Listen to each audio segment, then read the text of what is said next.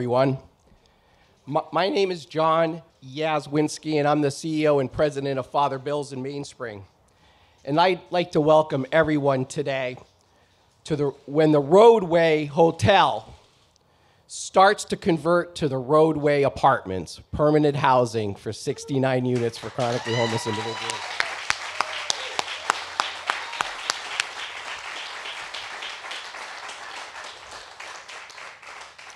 We'd like to especially welcome our funders and partners, especially Lieutenant Governor Karen Polito, Undersecretary Maddox,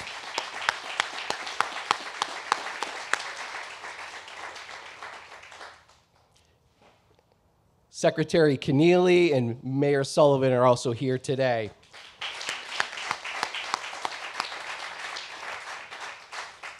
I'd like to recognize also our State Senator Mike Brady and State Rep Michelle Dubois, who's also in attendance today.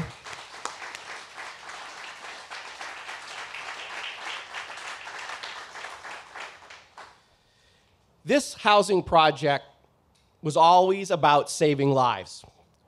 During the pandemic, we moved here in order to socially distance our shelter guests.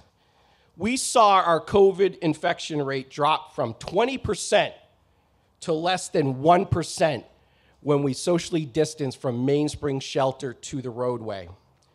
Together, we are taking a depopulation site, a temporary shelter, and not leaving it, not closing it, but we are converting it to housing for our most vulnerable neighbors in record time. All of us here, the funders, the partners, with laser focus, created housing in 1 year. Siting, local approvals, support, funding, lending, all lined up because we were all on the line to get something done because of this pandemic. Usually, a complicated, affordable housing project like this one takes 3 to 4 years in our world. This administration, thank you to Governor Baker, the Lieutenant Governor, and Secretary Keneally last year, made funding available to convert underutilized properties and hotels during the pandemic to housing for people experiencing homelessness. With the support of the mayor and ward councilor in Erie, we knew we had the political will to do this right here in Brockton at this location. From there, you make 2 calls. You call Kate Racer from DHCD about potential funding, and you call Roger Herzog from CDAC for a really large loan.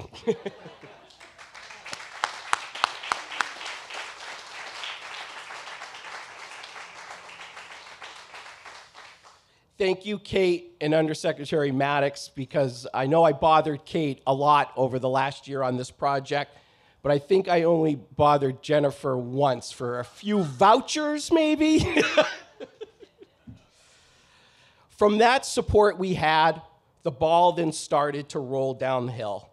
And even when we faced major hurdles and speed bumps and hiccups, we together, all of us, but all 28 plus people on state closing calls every week for 6 months, together, all of those people together knew what was at stake, and we crushed the speed bumps.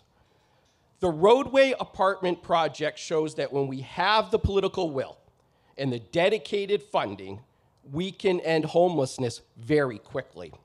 69 units of housing. If we look at the point of time of homelessness today for individuals in the city of Brockton, we just reduced it by 50%.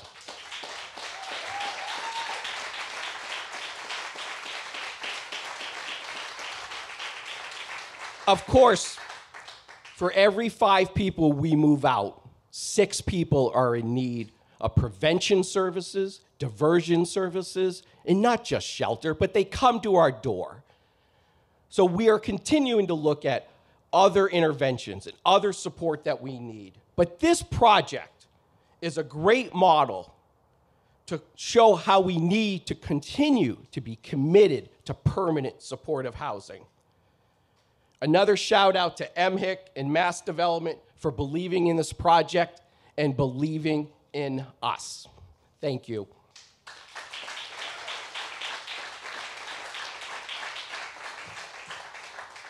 The mayor of Brockton has been a tremendous leader during this pandemic. His support to our safety net programs is second to none. As soon as the pandemic hit, he has had core leaders of healthcare and shelter organizations in this city on a call twice a week, dedicated every week, and he shows up every day. When I called him about the roadway and said how it will save lives, he said, "Let's do it, John." Well, Mayor, we did it, and thank you for your help. So please join me in welcoming Mayor Robert Sullivan to say a few words.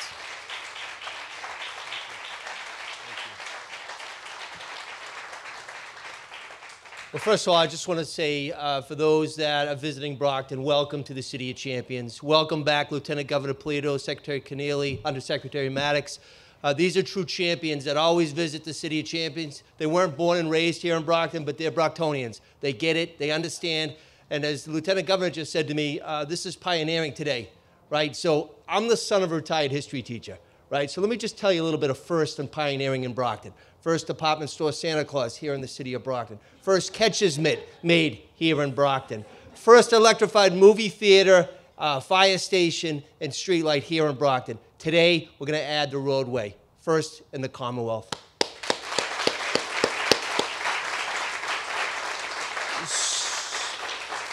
So I was born and raised here in Brockton, right? I drove by this going to Brockton High every day. This used to be the Carlton House. Maybe I drank here back in the day as well. They used to have a nice sports bar back there. I don't know. That's the circle of trust here. We'll keep that quiet. But I do want to say this. No one chooses to be homeless. Like, there's so many variables of why people are on the streets. Mental health, drugs, alcohol. Maybe they lost a house in a foreclosure epidemic, right? We all grew up with the idea of a roof over our head. So today, this is really about collaboration.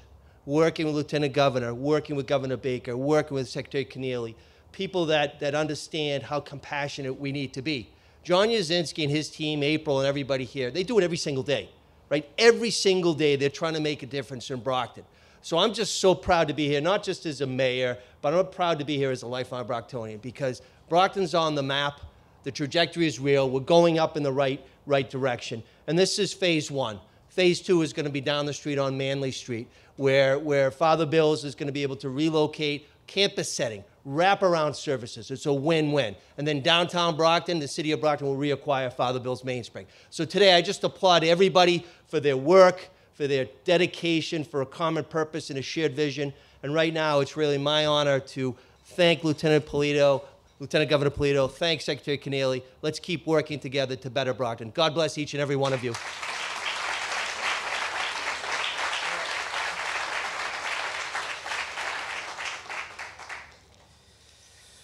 Well, Lieutenant Governor, ever since you've been in office, we've been blessed to have you come into Brockton, you know, for Jack's Place, Patty's house. You met Patty Conway, one of the founders of Mainspring. You know, even when we faced community resistance sometimes, you guys stuck with us. Montello Welcome Home across the street. In Quincy, the new Housing Resource Center and housing just a few months ago with the Secretary and the Governor. You've been out here for workforce investment to help the people that are struggling with homelessness get jobs. So you and your administration, the Governor and Secretary, and everybody involved has been such a friend to people struggling with homelessness and to Father Bill's in Mainspring. So with that, we thank you for this support and welcome you today.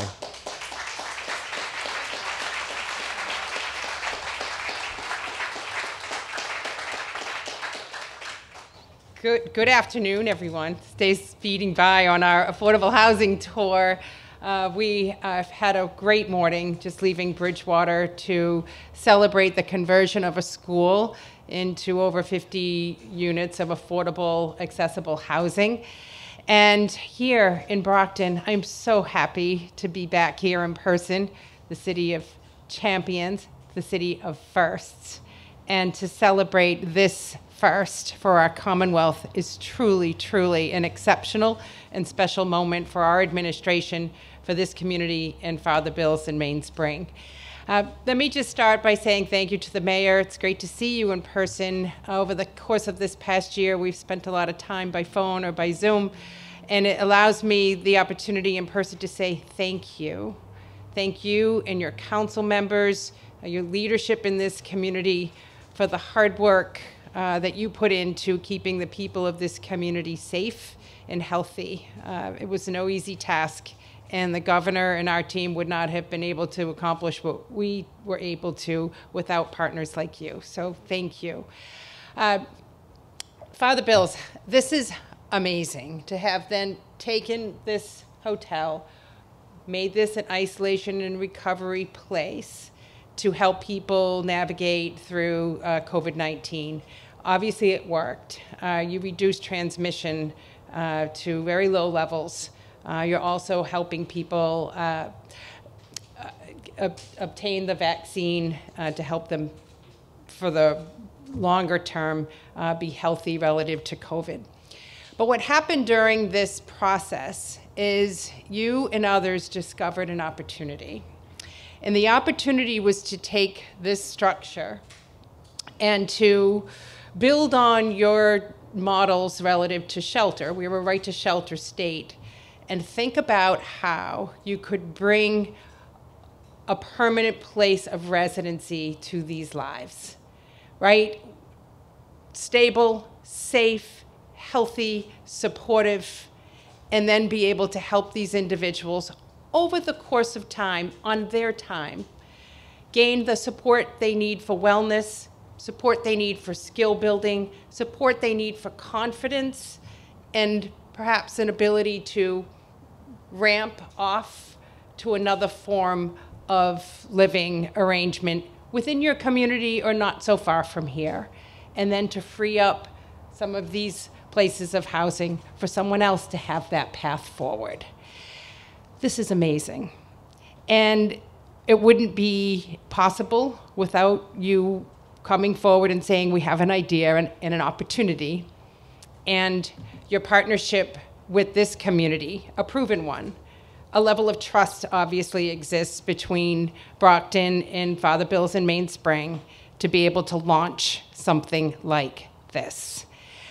I thank you because what you're doing here serves as a model for other communities that desire to provide a place of living, a more permanent place of living, that they just need to call you and call Roger and Kate, because they always accept your call, and to make this happen in other places across our Commonwealth to help us solve and end homelessness, which has been a mission of yours from the beginning of your time. The other piece of this that I want to acknowledge is, I mean, you in this community know this place. It's now a new thing. And to me, this is a neighborhood, and it's a community. So if I'm one of these individuals who finds myself in one of these beautiful, brand new places, I feel respected, I feel supportive, I feel loved. You have a kitchenette, new countertops, new bathroom, everything. But I also know that when I leave that space, I know my neighbor, I know the one across the hall, because they're gonna be there tomorrow and probably the next week and the next week after that until they find something better and new for them in their future. That's beautiful as well. And if I'm one of these individuals and I'm having a really crappy, rotten day, I know there are people down the hall that I can talk to that will help me and support me so that I can have a better day tomorrow. This is extraordinary. There's nothing easy about this. So thank you for stepping up and showing the way and doing it. We want to do more. Since we've been in office, we put $1.4 billion into producing and preserving housing. We clearly need to do more. We're in a housing crisis here in the Commonwealth. We need more of everything. Housing for shelter, housing for this community, housing for workforce, housing for seniors to age in place. We need housing of every kind. But it all really starts with the community's vision. As a housing choice community, you've embraced it here in this community, understanding that housing is needed for you to continue to grow as a community. Housing's needed in your downtown so that your businesses have customers and people that they see day in and day out. And housing's important for that next generation of Brocktonians to continue to be able to call Brockton their home. So thank you so much for this community stepping forward and for showing the way to others.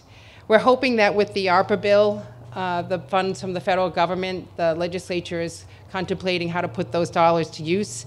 We hope that they'll adopt, at a minimum, the $1 billion plan that the governor laid out, which includes about $500 million for home ownership and $500 million for more affordable housing. That's critical. We could use your advocacy and your support to seeing those dollars released soon so that we can share them with our partners and get more of this kind of housing and others built all across our Commonwealth. It's a great day here in Massachusetts. I want to thank you for allowing us this opportunity to support you. And with that, I'd now like to turn it over to Secretary Keneally.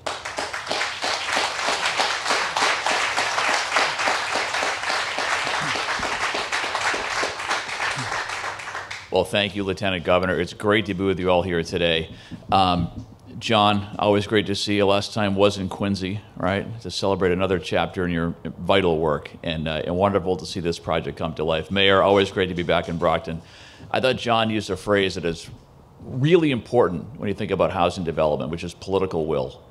And having the political will at the local level to develop housing like this is essential. So big thanks out of the mayor for that. And our wonderful partners here, my partners in housing, where's Roger from CDAC, see Laura Candid from Mass Development, MHIC, and of course the fabulous team at DHCD, Undersecretary Maddox and Kate, who have just brought so many amazing projects to life over these last number of years. As the Lieutenant Governor mentioned, we are in this affordable housing tour across the state. We're doing 6 days in 12 communities. We'll see 36 different developments. And you know, they're all different. They're all different shapes and sizes and serve different populations, and they're all in different phases of development where we're literally, breaking ground one day and cutting ribbons the next day and seeing projects that have been around for a while. But they all start with a few common elements. They start with a building or a site. And they start with someone's vision, someone's idea to bring that site to life and create housing, and in turn have a big impact on a community and a big impact on people. And they're all just inspiring projects to see the level of collaboration it takes to bring these projects to life. What was it, 28 calls, over 28 people weekly on calls? I mean, that's how this stuff happens. A lot of really smart, dedicated, creative, tenacious people that want these projects to happen. And we do that really, really well here in Massachusetts. And as the Lieutenant Governor said, we want to do more. We want to and need to do a lot more because we've been in a housing crisis for a long time. So all these projects are special. This project, I think, is somewhat uniquely special in a couple of respects. One is it's a first. And it's always fun to do something that's a first, right? We have so many proven programs and proven projects, but to have something that could be a new model is really, really exciting. The governor has this great expression, do more of what works. And I think this one's going to work, right? And so we should probably think about doing more, right?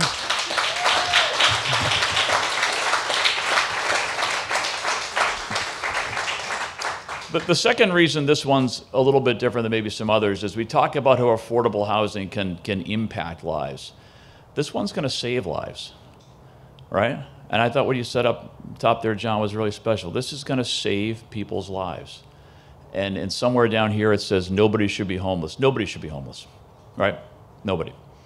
And what does it take to solve that? It takes that political will, and it takes funding.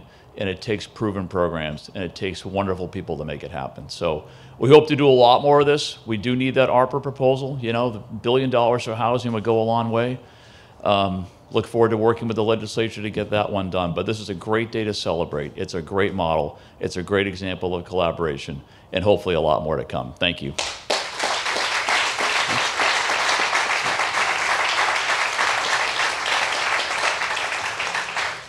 Thank you, Secretary. And we'll definitely already started advocating for the ARPA funds, and we definitely have some ideas for that money right over at Manley Street here. Yeah.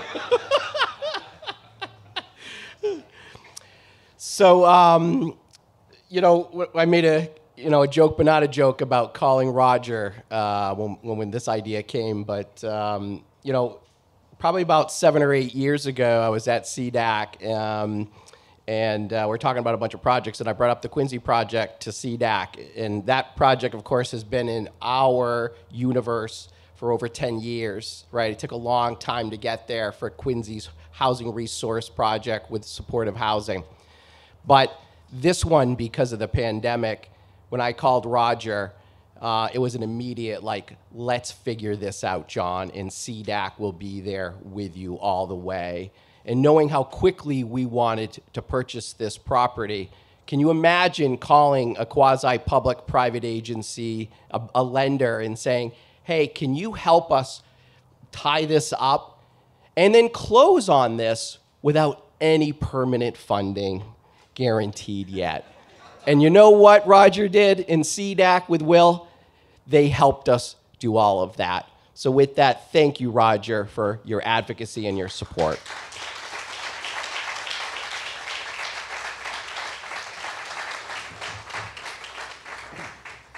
Thank you very much, John. That is very kind. Congratulations to Father Bills and Mainstream, the board, the staff, your development team, who have been so diligent in working to bring this new model of permanent supportive housing to Massachusetts.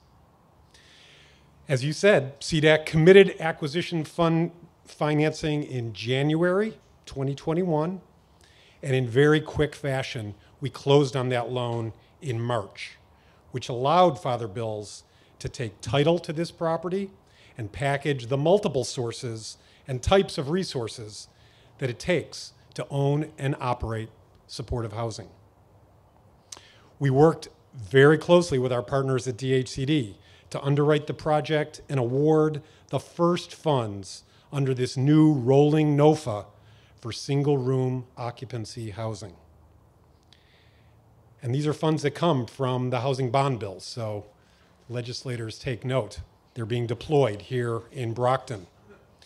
And I really have to just echo what we've heard. This administration has fully embraced what supportive housing can do for the individuals who have been unfortunate and have experienced homelessness.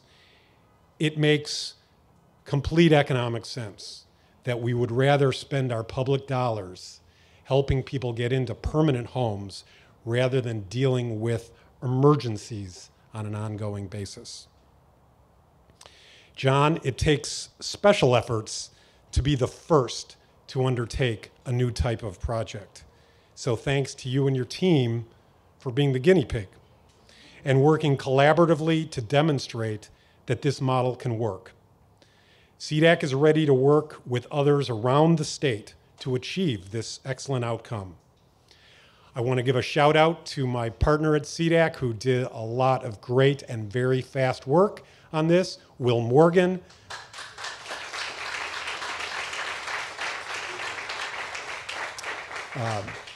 So thank you again, John. We can't wait to see the finished product and to move on to the next one. Thank you.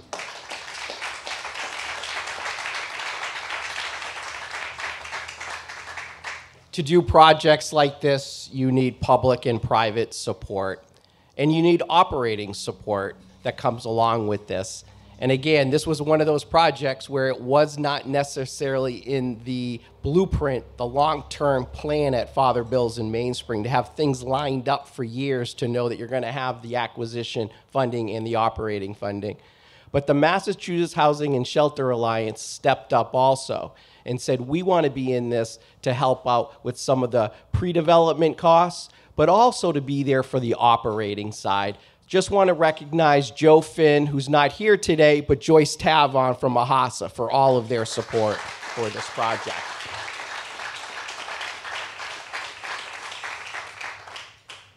Well, it takes private support, as I said, and we at Father Bill's in Mainspring revert to looking at our private partners, and we call them our angels.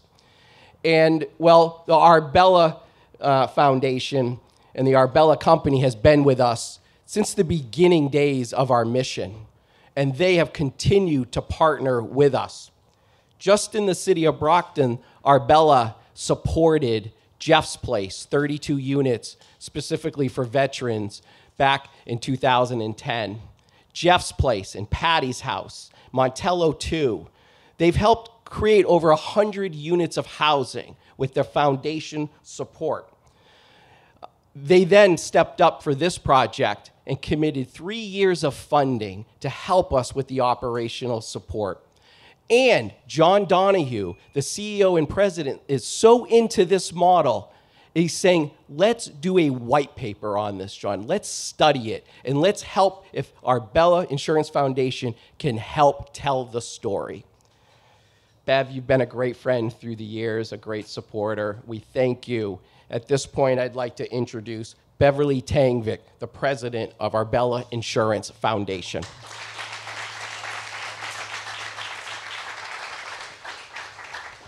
Well, thank you, John, and thank you, everyone, for being here and inviting me to say a few words.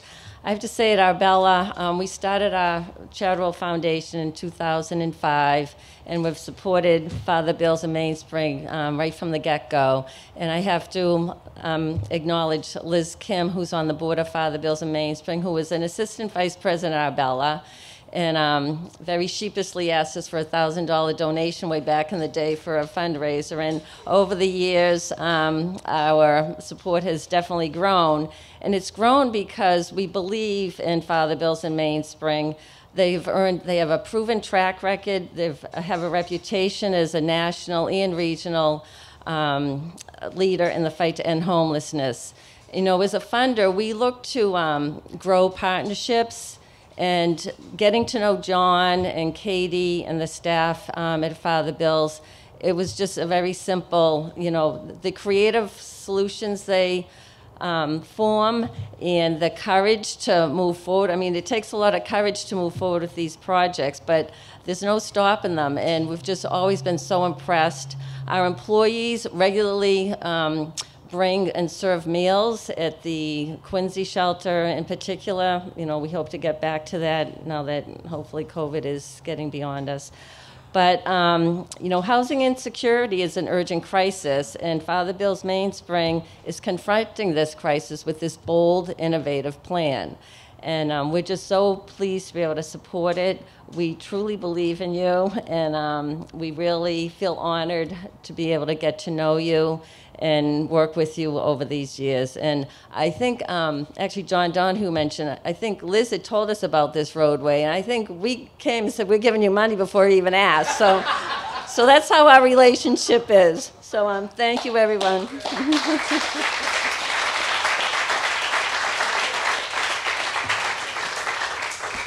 Thanks, Bev. You know, a few years ago, we said that hospitals will start helping us develop housing because our chronically homeless people go in and out of our emergency rooms, and they don't need to be there if they have a home. They're very expensive to Medicaid. They go in and out of emergency rooms, psych hospitals, behavioral health detoxes, police cars, and jails. And so it's cost effective, and we've seen that for hospitals, the costs will go down many a times when we house people because they're not using those expensive services. Well, the Beth Israel Lahey Health Hospital recently came to the city of Brockton and wanted to make an investment and said, what are your community needs? And they worked closely with the mayor and to many of us here in the community and did a kind of a survey and said, what are your community needs? And housing and food insecurity came up as the bigger concerns over the last couple of years. And so with that, we promoted and presented to Beth Israel the Rodeway project. And they committed resources to help us with the acquisition to buy this place, which is just tremendous support. Thank you to the mayor for the leadership and the connection of that. And thank you to Melissa Schuyler, who's here from Beth Israel, to say a few words.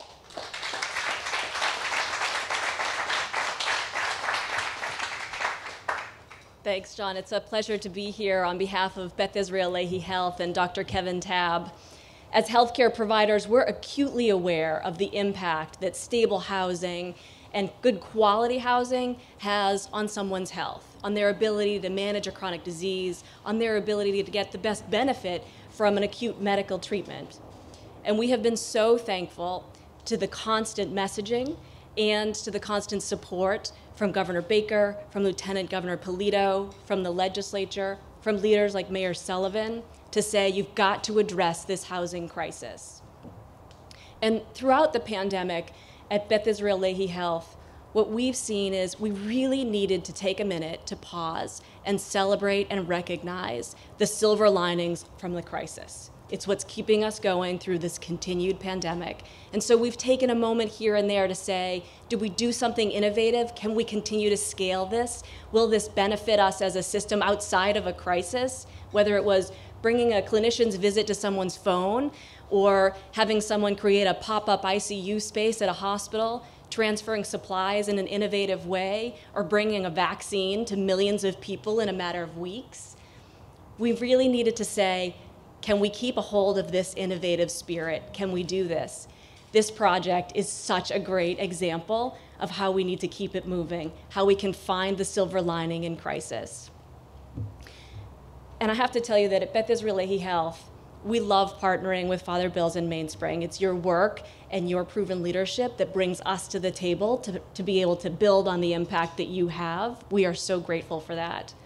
And we believe that it's really important for us to be a part of those upstream solutions to the crises, to the things that impact our community's well-being, the health of our patients.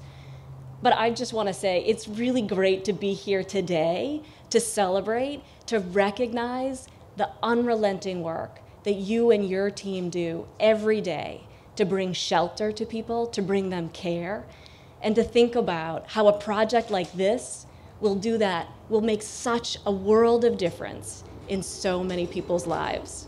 We are grateful to be a part of that, and we thank you.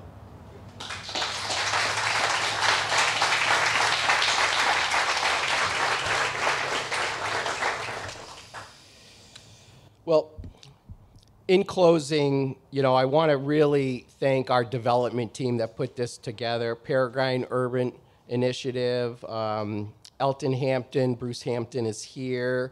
Curtis Construction, John Curtis is here, led us on a great tour. NeighborWorks of Housing Solutions, Maloney Properties, and Hackett and Feinberg, the attorneys that helped us with the deal. On that call, as I said, the 28 people, after we finished the call and the closing happened just a few weeks ago, it was amazing to see affordable housing attorneys and staff from all of these places. I saw these emails coming back and forth, and it was like I've never seen before of how proud they were to be a part of this project. I heard the words historic, bold, greatest project I've ever been in affordable housing. Eastern Bank stepping up at the last minute and saying, be a vendor, be a partner with us. Thank you, Eastern Bank.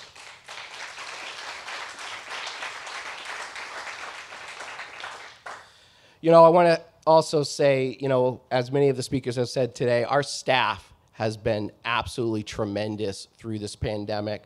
We never paused. We always came to work. We always were helping people every day. The frontline staff that always came every day, Father Bills in Mainspring was renting hotel rooms, paying people, we were begging people to come to work, paying them more than we can afford at the time, FEMA steps up and helps us. We rented hotel rooms so the staff wouldn't go home to their family members, so they would show up to work. We really need to look at the investment of our frontline workers and supporting them to continue to be able to live in our community. Thank you to all of our staff who are here today for all of your support through this pandemic.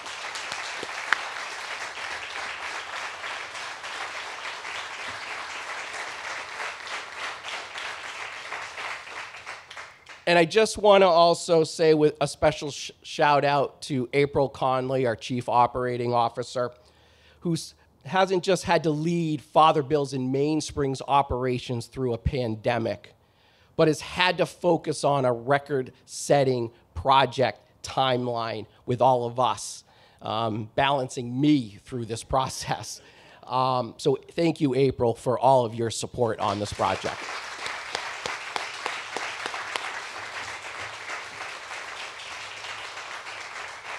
Thank you, Lieutenant Governor, for coming. Secretary Keneally, Undersecretary, thank you, Mayor, all the funders. We really appreciate all the support. Have a great day. God bless.